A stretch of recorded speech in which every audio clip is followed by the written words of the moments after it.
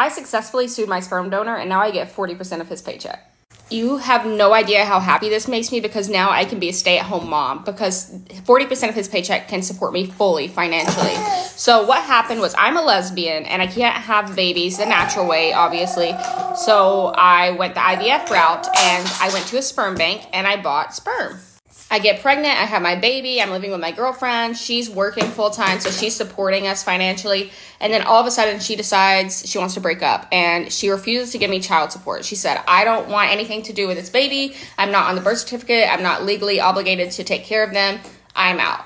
And I said, well shit, what am I gonna do now? Then it occurred to me, I could sue the baby's biological father.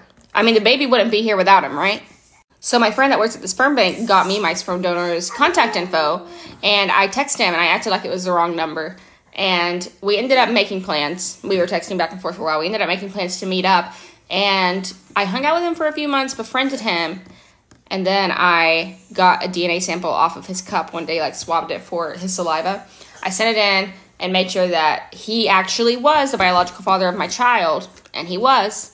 So I took him to court to get child support, and they granted me 40% of his paycheck.